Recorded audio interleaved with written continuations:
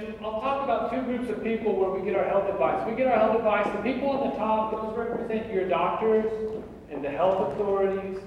And the people on the bottom represent the media and advertising. And we get a lot of advice from these sources. And we talk about the media is just going to confuse you. And your doctor, if he doesn't have a personal experience with low carbohydrate, high fat diet, he's going to think you're crazy when you tell him you're eating low carb, high fat. The truth is that only you can know the answer about what's healthy for you. Only you can know it. You can only know it from your own experience. So just do it. You know, divorce the wheat. Cut the killer carbs out of your diet for 3 months and just see what happens. You can judge from your own results the same way that I judged from my results. That's how I made up my mind. It was not based on, I've read a lot of books about low carb diets and health, but I read them after I lost the weight. Because I wanted to see, I was so amazed, I wanted to see why does this work? What's the physiology behind it? And so, there are basically in the world, there are two kinds of doctors. There's one kind who is, most doctors, like most doctors, is well-intentioned, well-educated, intelligent guy who really wants to help you. But he doesn't have either a personal experience or a patient experience with the power of a low carbohydrate, high fat diet. And that's why he doesn't recommend it. And then there are the doctors that we talked about earlier. All of these doctors who speak publicly about the low carbohydrate, high fat diet, these people have all had a personal experience. So there are those who have had an experience and those who haven't. And those who have become sold out believers, just like me. If you need a doctor here in town, go see Dr. Ben Edwards. You can make an appointment. And he uses the low carb, high fat, anti-inflammatory diet along with probiotics and nutrients. Other things that aren't recommended in most doctors' office, and he's had outstanding results. The number for his clinic is 771-1160. So if you're looking for a doctor who understands and will work with you hand in hand, you can be on the same path, then that's who you should call here in town. In fact, I'll tell you the reason I first gave this talk last year was that I met with a surgeon. He was a bariatric surgeon, which is a weight loss surgeon. I saw him at a coffee shop and we started chatting. And he said, "What brought you to Lubbock?" And I said, "Well, I have family in Odessa. We really like Texas Tech. It's a great place to raise a family. It's a great place to be a doctor. We like the people here. We like the university. And we love it here." And I said, I asked him, the bariatric surgeon, I said, "What brought you to Lubbock?" He said, "Well, Lubbock is the second fattest city in Texas." So it wasn't about how great the people were or the university. Lubbock is a place where bariatric surgeons can shoot fish in a barrel. Lubbock is the barrel, and we are the fish. Okay? Next, I want to talk about these people. These are the media and advertising. And we talked earlier that media and advertising are a horrible place to get your information because you get this headline: eggs link to diabetes. And guess what the headline is tomorrow? Eggs may improve your glucose control. So which is it? I mean, are eggs bad for diabetes or good for diabetes? And then you get a headline like this: processed meats linked to cancer. And then hot dogs, they may prevent cancer. So which is it? This guy's picture up at the top, his name is Tom Naughton. And Tom Naughton made an exceptional video called Science for Smart People. And I recommend you just Google Tom Naughton Science for Smart People. It's on his Fathead website. All of those headlines, number one, are real headlines. Number two, they come out of what are called population-based studies. And we mentioned this earlier. Population-based studies can show association. But population-based studies they cannot show causation. And so what the media, that's why the headlines always say are linked to or may improve, are associated with, because population-based studies can't show causation. And that's why you get the contradictory headlines every other day. In Tom Martin's video, Science for Smart People, he also explains about clinical trials and drugs and the way they're reported to us versus what the results actually mean. And these are some slides from Tom Martin's talk. You should watch his talk. But basically, he talks about the Lipitor clinical trials. They treated men with Lipitor for 10 years and men with placebo for 10 years. These men were all at high risk for a heart attack, okay? And 2 men over 10 years in the Lipitor group, 2 of 100 had a heart attack. In those treated with a placebo, which means not treated with Lipitor, 3 out of 100 had a heart attack. So that means that for every 100 men who took Lipitor for 10 years, 1 heart attack was prevented. Those are men at high risk for a heart attack. So the difference, 3 minus 2, 1. But that's not the way that these are reported to you statistically. Statistically, they're reported as what's called a relative risk reduction, which means you take the number 1 and subtract the smaller number divided by the biggest number, like this. Smaller divided by the biggest, subtract 1 minus that is 0.36, so 36%. And the way that those clinical trials where 1 heart attack was prevented in 10 years for every 100 men taking Lipitor was reported and advertised like this. Lipitor reduces the risk of heart attack by 36%. The problem with this advertisement is that it gives the impression that 1/3 of the men taking Lipitor are benefiting. But the truth is, 1 in 100 men who take Lipitor and are at high risk for a heart attack are actually benefiting. But the question is, the thing is, they're all true. They're all different ways to state the information. They're all true, but, which makes the best ad and the best headline? Lipitor reduces the risk of heart attack by 36%. That sounds impressive. Or, for every 100 men who are at high risk for a heart attack and who take Lipitor every single day for 10 years, 1 heart attack is prevented. That's also completely true. Or this drug was found to benefit 1% of the men who take it, which is also true. Or 1 heart attack is prevented for every 365,000 doses of Lipitor taken. So, the media and advertising, they're interested in selling things. And the advertisements on TV for all the drugs to ask your doctor about, like Dr. Helton mentioned, they're about selling things. And you really don't need a lot of these drugs. You can improve much of your health just with a low-carb, high-fat diet. So, since your doctor probably doesn't have experience with it, you need to do your own reading, listen to your own body, and be convinced by your own results. Because that's what convinced me.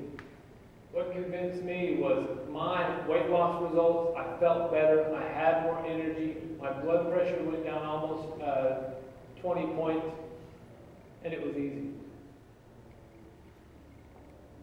But people ask all the time, what about heart attack? What about heart disease? If you eat a high-fat diet, aren't you going to drop dead of a heart attack? Atherosclerosis is what causes heart attack and stroke. And if you're on a low-fat, if you're on a high-fat, low-carbohydrate diet, watch all these risk factors that disappear. Diabetes, gone. Hypertension, gone. Dyslipidemia, which is low HDL, high triglycerides, gone. Obesity, gone. Inflammation, chronic inflammatory diseases, CRP and fibrinogen, they're all related to inflammation, and those all improve. Homocysteine improves, lipoprotein A improves, metabolic syndrome, gone. High blood pressure, gone. Diabetes, gone. We mentioned those, and obesity, gone. So the only things that the low-carbohydrate, high-fat diet really can't improve or doesn't improve are things that you can't change, like your age. Low-carb diet can't change your age or your family history. And cigarette smoking, you have to do that on your own. I'll recommend you a book if you need to stop smoking. It's called Alan Carter's Easy Way to Stop Smoking. A friend recommended that. So what you should do is take action today and go ahead and cut the killer carbs. Cut them out of your diet and just cut the bottom off the food pyramid. Really eat more real food, less packaged food, and more healthy fats. And embrace your body. Dr. Hilton said, well, your body was born for health. And the way that I always put it is that you were born perfect. Your body is perfect right now, just as you are right here. You just have to feed your body fuel that it understands. And your body doesn't understand cereal grains and processed and refined carbohydrates. In order to do this, you really need to reprogram your subconscious mind, because there are lots of decisions that you make at a subconscious level about food. You fear fat subconsciously. You think that whole wheat bread and oatmeal are healthy for you subconsciously because you've been programmed that way for 30 years. And so there's a CD that you all have in the handout, and also you can download it online. Excuse me. The CD are a set of meditations, and those meditations, what you do is you listen to, there are 4 meditations. Listen to meditation 1 before bed each night for 3 weeks. Meditation 2 before bed each night for 3 weeks. Meditation 3 before bed each night for 3 weeks, and meditation 4. And you do those meditations 3 weeks at a time, each of them for a total of 12 weeks, and that helps to reprogram your subconscious mind. And this is the brain, and you may have heard the expression that humans only use 10% of their brain, or they only use 2% of their brain. That's because the other 90 to 98% is your subconscious mind. When you walk, you never think about which foot to put forward first. You just have to know where to go. And that's because your brain subconsciously runs the walking program. When you ride a bike, the first time you ride a bike, it's really difficult. And it's difficult until you learn how to do it. And after you learn how to do it, riding a bike is as easy as riding a bike. That's the expression. That's because you run the bicycle riding program. And there are all these connections throughout your brain. And as you do the meditations, you're going to start erasing some of the connections in your subconscious mind. The first one you'll erase is the whole grains are healthy program. You got to get rid of that. And as you keep doing the meditations, you'll erase the fear the fat and cholesterol program. Erase the eat more carbs and less fat, and erase the eat the food pyramid. But the good thing is the meditations, they don't leave your mind a blank. They don't erase all the stuff in your head. They replace the whole grains are healthy with get healthier with less whole grains. They replace the fear the fat with the body actually runs better on fat and cholesterol. They replace eat the food pyramid with eat real food, foods that don't require labels. And they replace the eat more carbs with the cut the killer carbs program. I've had feedback from people who did the program last year, and people who came to the seminar or watched it online. And those people who both watched the online seminar and did the meditations had the best results. Those people who just did one, either the seminar or just did the meditations, they sometimes didn't have as good results. So the meditations are a powerful tool. The whole idea of it was to take the willpower out of changing your diet, to where you don't have to think about it. You don't have to struggle. You don't have to have internal conflict in order to change your diet. So reprogram with the website. And first of all, the meditations. The 2013 seminar video is worth watching. It shows everything I ate for 2 weeks along with other information. There's a reading list there and suggested videos, which is a similar list to what you have in your handout. And the question is, will it work for me? And there's only one way really to know. You've got to try it. And I recommend you try it for 3 months and see what kind of results you have.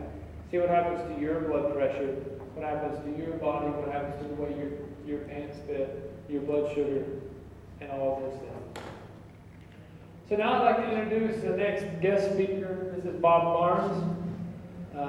He's been a friend of mine since we grew up together in Odessa, and he did the Cut the Killer Carbs last year. And that was him then. This is him now.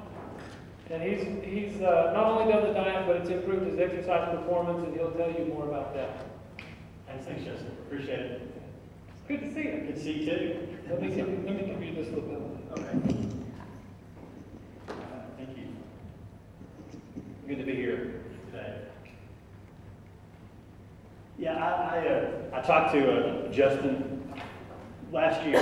He was telling me about his program, and so I thought I'd give it a shot. And I'll be honest, I thought, man, that's going to be hard.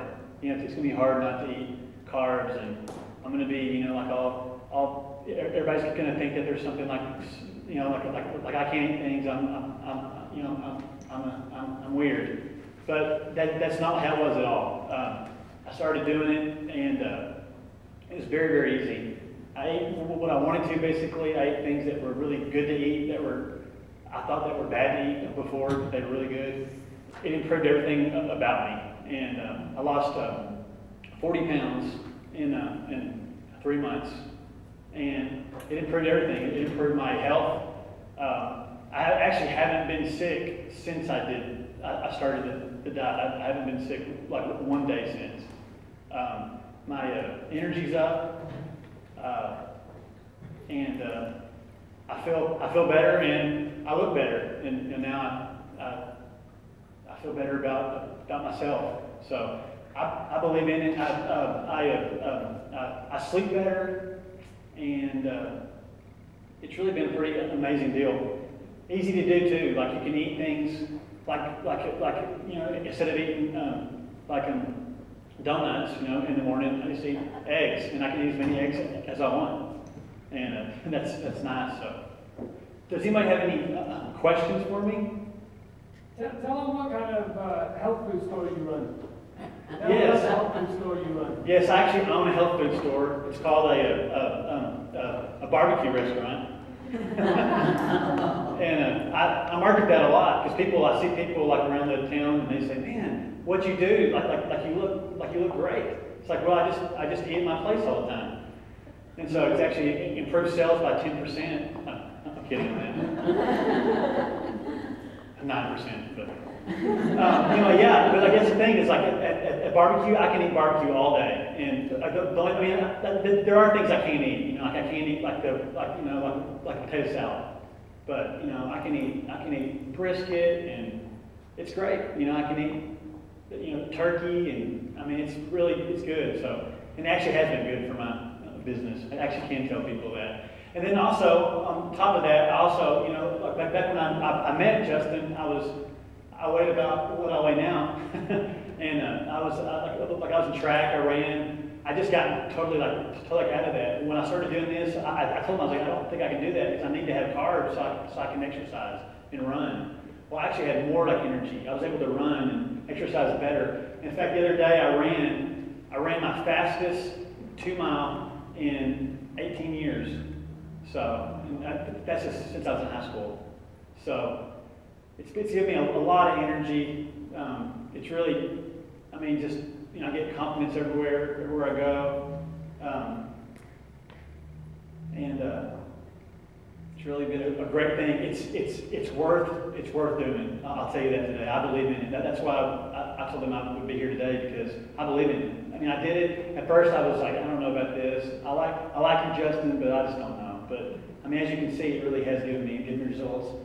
I went from being that guy to the good-looking guy on the left. So. How much weight did you lose? I lost 40 pounds. I went from 210 pounds to 170 pounds, and that was in 3 months. And I went on a diet. I never went hungry. You know, that's the thing is, you know, a lot of people get on diets and they're hungry, and it's miserable, and it makes it hard. You know, and that's the thing. So yeah, I lost 40 pounds, and I exercised, went like with it, but you know, I was healthy. Like I said, I hadn't been sick. My sister started doing the diet. She's lost a lot of weight. She's always wanted to have a child. She wasn't able to have a child. Now she's going to have a child. She's actually she's 1 month pregnant, and she's lost. I think she's lost about 30 pounds since she got on it. So Any questions on what I eat? I mean, now you know I eat a lot of ribs and sausage and brisket, which is Well, I have fun. a question. Sure. Okay, and Justin, this is for you too, which I'm just curious if you like eat something that like you shouldn't, which maybe you don't, and that's fine. Like, do you feel ill? Like, does it make you feel bad? No. And I mean, Sick or something? Or like no, I don't. But I will tell you, I mean, sometimes, like, there's things that, like, I stopped eating, you know, and, like, when I eat them now, it does. I mean, I can tell, like, a difference. Like, before, like, you know, like I, like, upset, you know, like, my stomach a lot.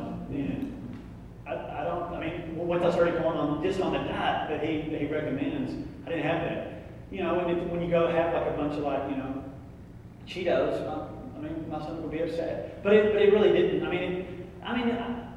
I cheat every now and then, Justin, sorry. So. That's okay. Yeah. You know, the idea is, if you've achieved your ideal weight, your ideal level of health, and you feel great, and you want to go, it's your birthday, or you want to go with the kids and go get ice cream sometime, you can. Well, that's the thing. That's what I was going to say is, and you can, and you don't feel bad about it. Because, you know, when you've lost 40 pounds, you feel good about how you look, and you have, and really, it's just how your mind works now. You don't really miss that, but when you do it, like, you don't feel bad. You know, people feel bad. They feel guilty. They have that self. That's, you know, I used to have it. I think, man, I shouldn't be eating this. You know, I shouldn't do this. You know, it actually hurts your self-esteem. Now, you know, you don't have that problem. And no, it doesn't make you, but you can tell a difference. You know, there's a, I mean, if you eat a lot of, like, you know, bread, like, you can just tell a difference between how you feel today and how it reminds you how you used to feel. But no, it doesn't make you feel ill. The one thing I've noticed is, particularly indigestion, that I used to think that if I ate Mexican food, it was because of the spices or the fat or something that gave me the indigestion. It's not. It's the wheat.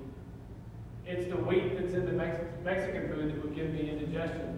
And so that's the main thing that I'll notice is I'll sit there and I'll think, oh, I haven't had indigestion in ages. Well, what did I eat at the previous meal? So that I'll notice, and it also depends on your level of carbohydrate sensitivity, or if you do have digestive issues or allergic issues. Like my son, if he cheats, he sneezes snot for 3 days. You know, and so that's his symptom. That's his sensitivity. He did before though. Yeah. And that's how he was before we cut the wheat. And when we were in college, Bob went with his family to a trip to Mexico City. His dad's a restaurateur, and he got like intestinal disease or something. Salmonella. And his intestines have been kind of messed up since that time. But they're better since he cut the irritating wheat out of his diet. So what do you recommend instead of carb loading before exercising or after? You know, I would look up Professor Tim Noakes and see what he recommends for athletes. There's several. There's Tim Noakes, there's Zishan Arain, and there's Peter Bruckner. Because all those guys are sports physicians who train professional athletes. I would see what do they recommend. In the afternoon session today, there will be a lady who is a performance biker. She goes on long bike rides, and she's going to talk some in this spot also about what she did when she went low carb and how she went on a 60-something mile bike ride and how she did it low carb. The way she did it was she got completely into ketosis.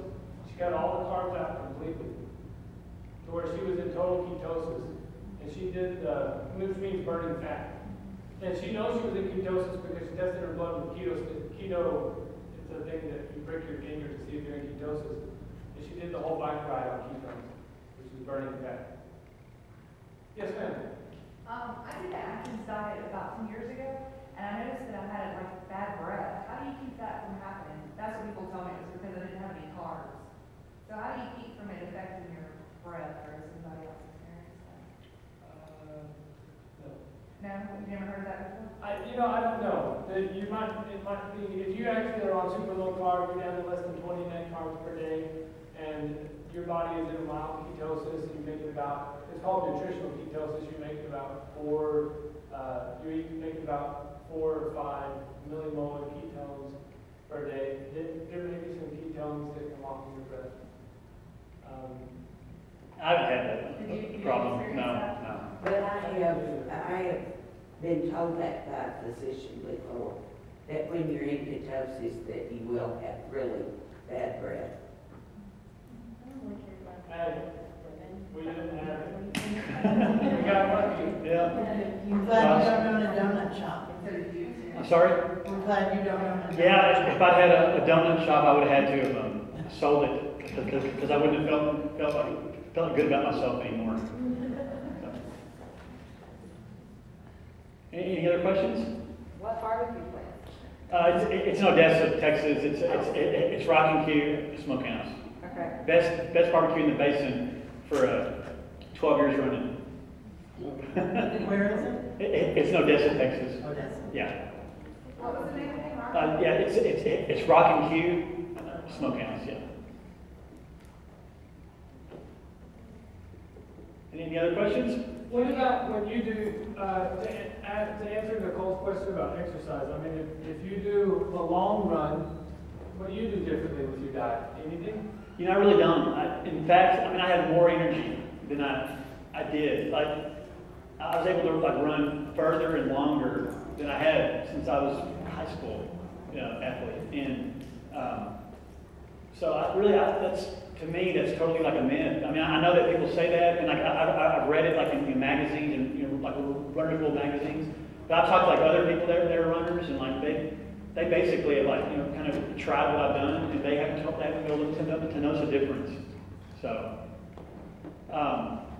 one thing is, I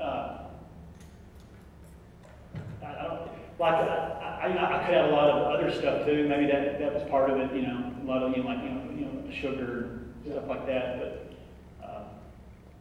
and that's one of the things that I did along the way was to kind of tell you my weight story, which is in a way it's similar to Bob's in that I'm going to go to the whiteboard here. It's similar to Bob's in that I said, look, I'm done being fat. I'm done with the killer carbs. I'm done snoring every night. And when I was in high school, I was 180 pounds, and I started running, and I would run like 5 miles a day every day, and I got to 160 pounds. And then I went to college and put on the freshman 30. Supposed to be freshman 15, but I was probably drinking too much beer and got put on the freshman 30. And then sometime during my residency, I got depressed. And when I was depressed, I didn't eat breakfast. I didn't eat lunch. I would eat dinner most nights. And I don't know what weight I got to here. But then I moved to Lubbock. I wasn't depressed anymore. And I got to 213.5 pounds. And this is when I decided I was done with the carbs. And my weight, I lost weight, and my goal was 180 pounds. 180 pounds was my goal weight. And so I got to 180 within a few months, probably 3 months, by cutting the carbs and exercising, probably 3 to 6 months. And then I quit exercising. And I knew that when I quit exercising, the weight was going to come back on. Because I knew you had to exercise and eat right to lose weight. And what happened when I quit exercising was I ended up here. 169. Lower than my goal weight with no exercise. So if you're trying to exercise your way out of a weight problem, just exercising your way out of a weight problem won't work. In a Danish study, they took couch potatoes, like people who did no physical activity at all. They took those couch potatoes and they trained them to run marathons. So from couch potato to marathon. I mean, a marathon, super endurance, right? And guess how much weight they lost on average? Anyone? 30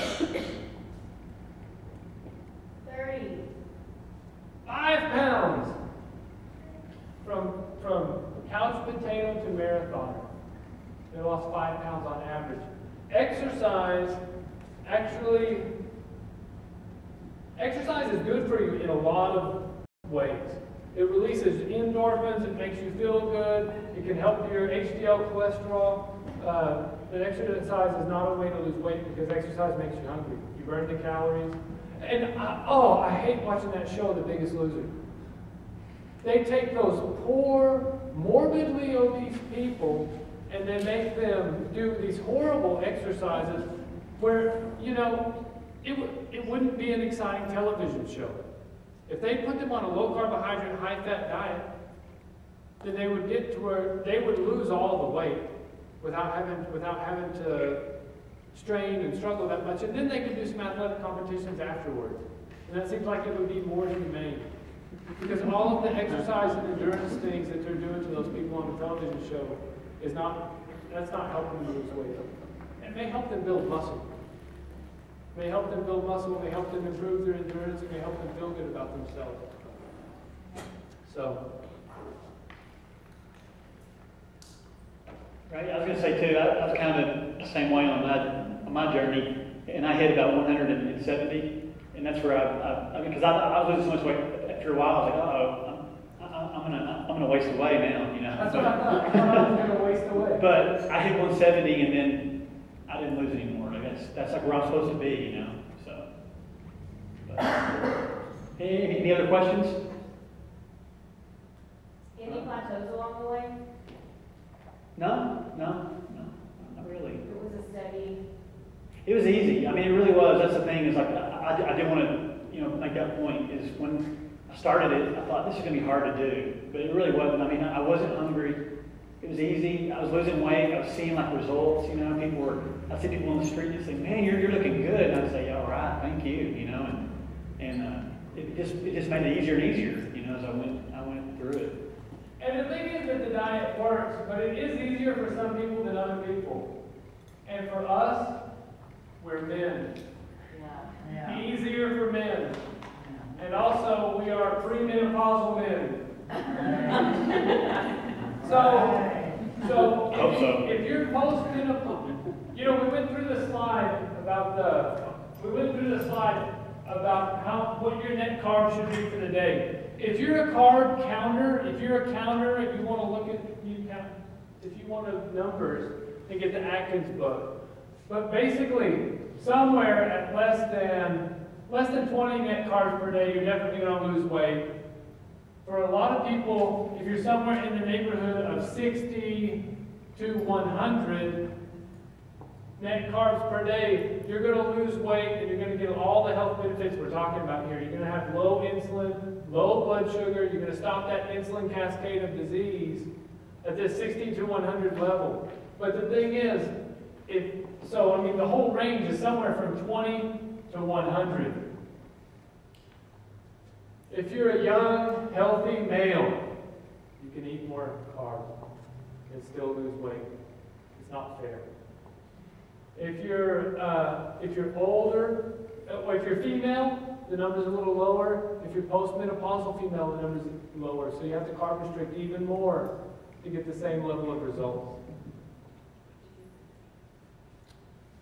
All right, thank you, Bob. Our next guest speaker is here.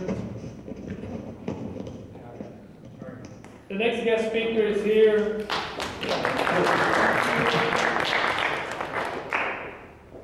I'd like to introduce everybody. Well, first of all, I'd like to apologize to Mark because I didn't make him a slide like this. So let's see if we can get you a background.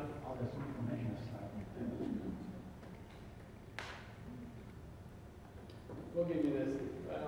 You're not really school, is it? Okay, here you go. This is kind of a generic background. So Dr. Mark Hall, he's a physician. He's a pediatrician here in town. And I believe that, I could be wrong, but I believe I kind of mentioned to him wheat-free diet. Did I mention that to you? Yeah, okay. See, when I became a sold-out believer and I was telling everybody, and then I want him to tell the story of his blood pressure and his blood pressure medications. And he can also tell you some about how he eats and what on earth do you eat if you don't eat bread, so that you're not just hearing the story from me.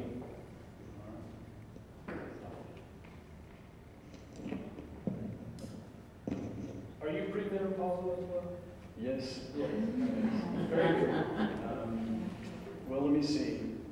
Okay, maybe about a year and a half ago, I was at the farmer's market talking to Justin. I didn't have long to talk to him. It was just short conversation. He started talking about wheat and his family was off of it. So not a lot of information. I remember going away thinking, well, that's kind of weird. And Justin doesn't strike me as the sort of person to do something weird like that. But that was my first introduction. Started hearing about it more on the media occasionally, and ended up having supper with a friend of mine who's a family practice doctor, and he talked about it in length and amazing stories about some of his patients who had inflammatory bowel disease, and that. So I got the book Wheat Belly and read it, and I was convinced. And I didn't really have, there weren't any issues that I was concerned about that I needed to go away that book addressed. But it just sounded like, this is not good for us. Modern wheat is bad stuff, and the inflammation that it causes, and coronary artery disease down the line. So I decided to stop eating wheat, at least to do it for a short time, and that would allow me to be able to get through it if I didn't to try to make it a permanent thing. But first thing I noticed about 6 weeks later is that my back stopped hurting. About 3 decades ago, I was in a car wreck, got rear-ended, and every day since that day, my upper back has hurt. Sometimes more than others, but every day. And it just stopped. And I figured that the trauma that occurred there, the inflammation that was there, just never was able to leave. When you have inflammation is a fire that kind of feeds itself. It'll eventually die down, but if you smash your thumb and every day you're knocking it against something, it never will heal up. And that the inflammation that wheat causes was jacking up my back, and it stopped hurting altogether. And I can't tell you how happy I was. I've had high blood pressure for a number of years now, and my dad had high blood pressure, and I was on 3 medications, an ACE inhibitor and 2 diuretics, and even then my blood pressure was poorly controlled. It was, on a good day, it was say 150 over 90, and most days weren't good days, but I didn't want to get on another medicine. I would will it to go down, so I took my blood pressure about 3 times a week. And so around that same time my back stopped hurting, my blood pressure started dropping. And I didn't put 2 and 2 together, I don't know why. But after another week or so, my blood pressure was like in the low 90s and the over low 50s, so I figured I better stop taking my blood pressure medicine. And then I realized the only thing I'm doing different is I'm not eating wheat. And it's been that way ever since. I wasn't looking to lose weight, but I lost about 15 pounds just in the course of it, in those first few months. I always admire guys that carry their weight well when they do gain weight. Just my genetics, if I gain 15 pounds, it's all in my belly and my face, and I look ridiculous. And I didn't ever have a problem even with that till I was like 35. I'll be 50 in March. And yeah, around 35 or so, it was hard to keep that extra 15 or 20 pounds off all the time. But now I don't really watch what I eat in that sense. I just don't eat wheat. And also in all that reading that I was doing, Wheat Belly and other resources, I just realized how our food pyramid was just made up by politicians. There's no scientific basis for it, and when they started mandating that everybody starts eating 300 grams of carbohydrates a day, well, that's when America started developing an obesity epidemic. So I eat less than 100 a day, and I don't eat wheat. A lot of people ask me, what do you eat? And wheat is in a lot of things, and you do have to make some effort, but I also am a big believer in just not eating processed foods in the first place now, and one of the reasons for that is just the oils that are in those vegetable oils are terrible for you. cholesterol and fat doesn't cause heart disease. Inflammation causes heart disease, and vegetable oils are part of that problem. It's like taking a Brillo pad and scrubbing the inside of your arteries. So I stay away from most boxed, packaged, ready to go stuff that has a lot of ingredients in it, because it always contains those oils because they're more stable. But you know, I can go to the meat department, and I can go to the vegetable section and the fruit section, and if I want to eat pasta, I eat pasta that's not made with the same, as long as it says durum on it, then it's not made with modern wheat, which is the problem. And I don't eat a lot of it, like I said. I probably keep it under about 100 grams a day. I have 8 chickens in my backyard just over here in that terrace, and I eat a lot of eggs. I eat at least 4 eggs a day with bacon. Sometimes 6, because I put them in other things. And my doctor, last time I went to see him a few months ago, he said, it's been a long time since we've done blood work on you. And I almost told him not to do it, because I really don't believe it matters what your cholesterol is anymore. But I was curious, so we did it, and my total cholesterol was 150, and all the other numbers were perfect too. And I cook everything in butter or bacon grease. I eat a lot of eggs. When you don't eat carbohydrates, a lot more of your calories come from fat. And as long as you keep it under, you know, that 2,000 calories or whatever you expend during the day, it doesn't act the same way as carbohydrates, and fats don't make you fat. It doesn't cause heart disease. That's my story. Any questions? If not, all right. Well, thanks for Do you happen to know, this is just kind of a random question, you said you live in Pickers, is there a city ordinance? That's what I told her, I said, we gotta get rid of some chickens, because, I mean, is there? There's not. There's no city ordinance.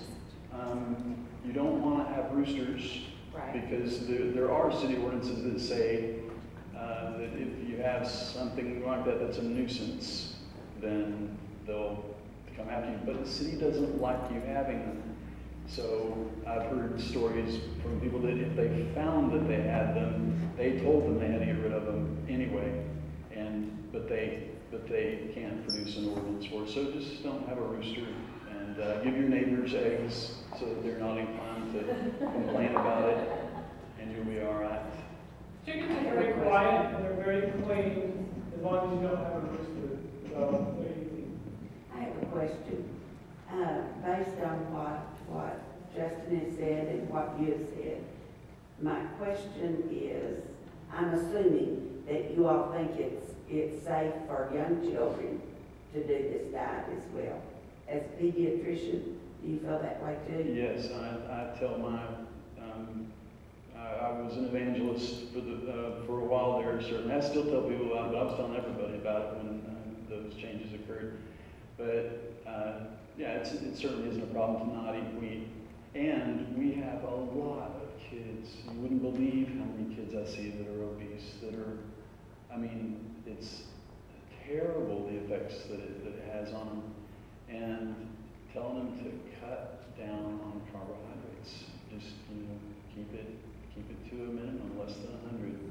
That can't hurt anybody. And you get enough carbohydrates from fruits and vegetables that you know, I mean, if you're wanting to cut out all those starchy things, you can. It's not going to hurt you. You get all the carbohydrates you need from fruits and vegetables. But even if you want to add, you know, rice and pasta and some of that, just keep it to a reasonable amount, and you'll be okay. I don't have a lot of people that take me up on that. People eat what they eat, and it's hard for a lot of people to change that. But anybody else? Have you noticed it making a difference in children with behavior disorders and stuff? ADHD and whatnot? Yes, I do have a few people that take me up on it when they feel like things are just too much to manage. And I've had 2, and so many of our kids have attention deficit disorder. I hate even calling it that. I think there's a normal spectrum of human behavior, and God did not make children to sit for 8 hours quietly and concentrating on things, but nevertheless, with that diagnosis, I've had a couple of moms that took me up on it and definitely saw improvement. Are their kids off medication now or no? No, but medication doesn't fix the problem. It just makes it more manageable, but you still got to manage it. It's much more manageable for them.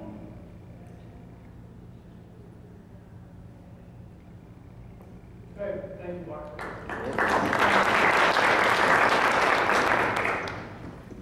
What do y'all do with these chickens? It's like a dog, and just like roams around in your yard, or it's like caged in, or?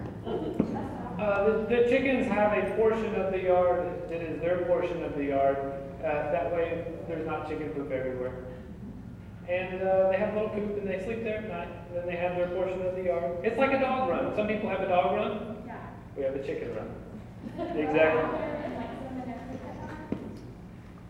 Chickens are not smart animals, but at nighttime they're smart enough to put themselves up. So we close the door after they put themselves up. You can come over at lunch and see them. We're going to have lunch at the house. So we'll do a closing, this kind of closing section. Remember, there's always more to learn. And this is School of the Domestic Arts in Lubbock. I recommend that you Google it. And they do cooking classes, gardening classes. They're a place where you can get fermented foods. Fermented foods contain a lot of probiotics, which are good for your digestive health. They have a Facebook page, School of the Domestic Arts, and then blog, schoolofthedomesticarts.com. And so definitely check them out. If you want to learn more about health, am I too loud? Okay. If you want to learn more about healthy foods, whole foods, gardening, they'll tell you that. Also, the folks at the Natural Health Market, these guys are really intelligent and really knowledgeable about probiotics and nutrients and digestive enzymes, other supplements, multivitamins, things that you might want to know about. And I'll tell you the story of this baby here. This is baby Olivia, who you guys met earlier. This is when she was about 4 months old. And baby Olivia was a colicky baby. From the day she was born, she had green, watery, greasy baby poop. And it was not normal. And we kept thinking it would go away. She was colicky, she cried all the time, she screamed, she was tense, just tense and clutched up. My wife and I were at the end of our rope after about 4 months. We called the pediatrician. We sent a stool sample in via the pediatrician, and the lab said the stool was normal. But we knew that green, watery, slimy poop for 4 months in a baby was not normal. And we thought, well, maybe the baby, they have like probiotics or something for a baby. And we didn't even know. So we called over at the Natural Health Market and we asked them, we told them what was going on with the baby and said, are there like probiotics or something for the baby? And the lady who answered the phone said, oh yeah. She said, was the baby born C-section? And we said, yes. And she said, well, every C-section baby needs probiotics because they don't get the beneficial bacteria passing through the birth canal. They don't get that bacteria that they need to digest their milk and their food. So every C-section should have probiotics. So my father-in-law picked up the probiotics at the Natural Health Market, carried them to the house, we gave them to the baby, and in 2 days, the baby was completely transformed.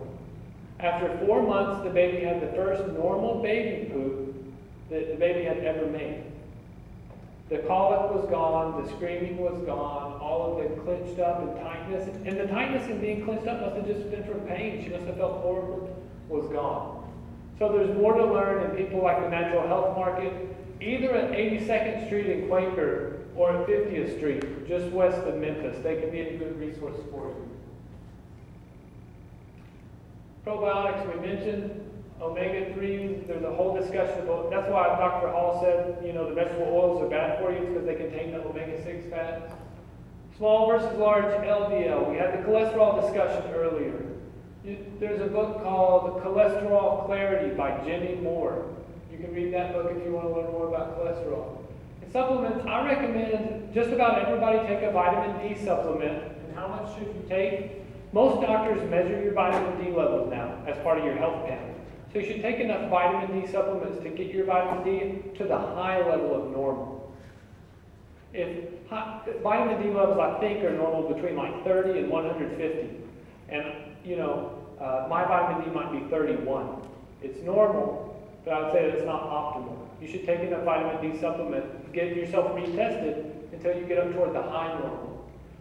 Most patients need an omega-3 like a fish oil and also a multivitamin. And the reason you need a multivitamin is because we're deficient, the soils are deficient of trace elements. Trace elements and minerals like selenium, manganese, things like that. You'll get those from a good high quality multivitamin. So pick a book and keep learning. If you want to stop drinking, this book is called Alcohol Lied to Me, very successful. If you want to stop smoking, this is Alan Carr's Easy Way to Stop Smoking. And I went on a health journey, and essentially, I lost the weight first, and then I stopped the Diet Cokes, and then I thought, well, alcohol is not really like a healthy thing for me, so I stopped drinking. So it's all part of the same process, the same journey.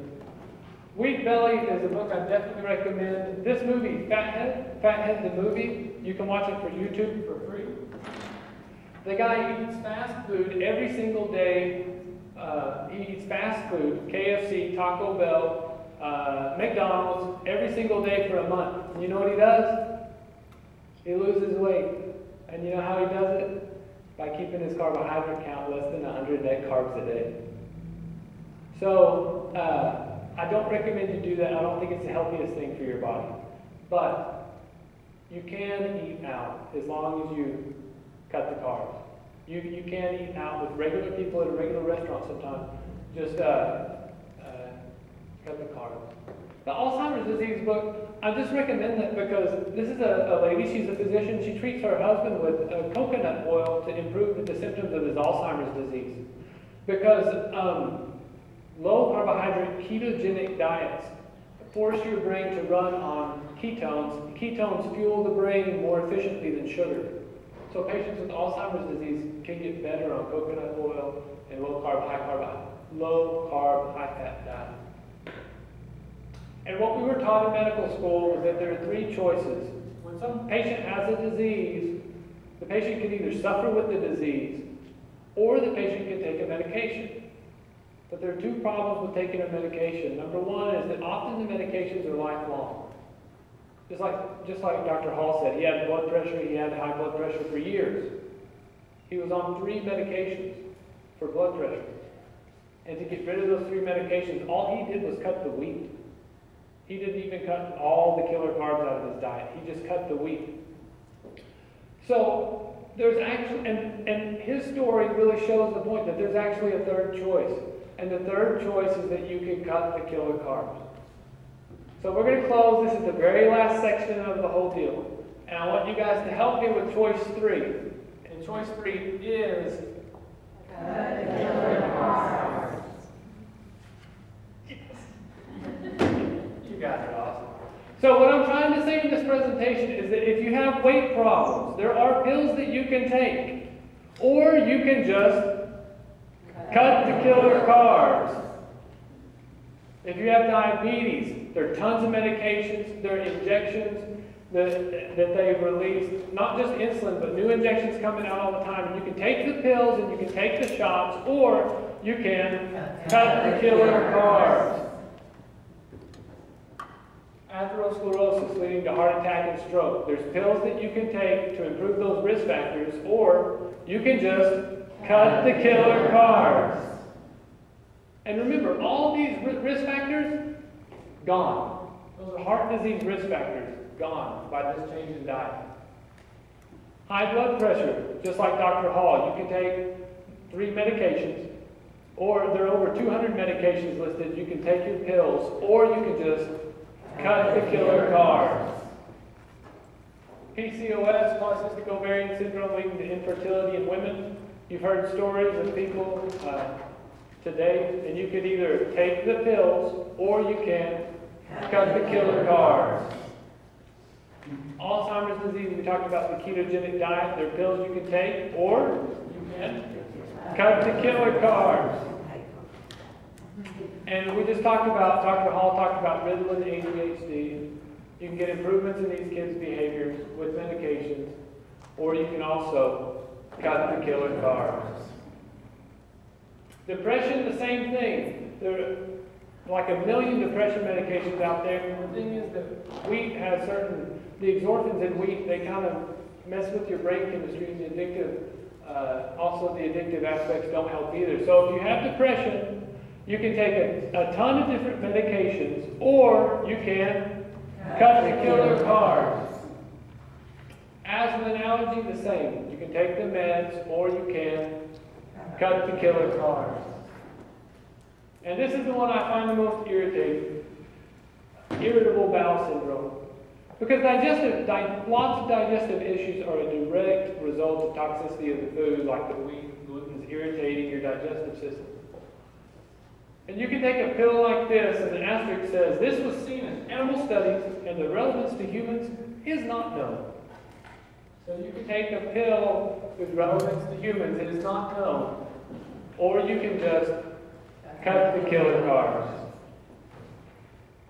All right, thank you everybody, that's it. Thank you. What was your suggestion for this smoothie? My smoothie suggestion is called Firm and Burn. Firm and Burn. It's chocolate and peanut butter with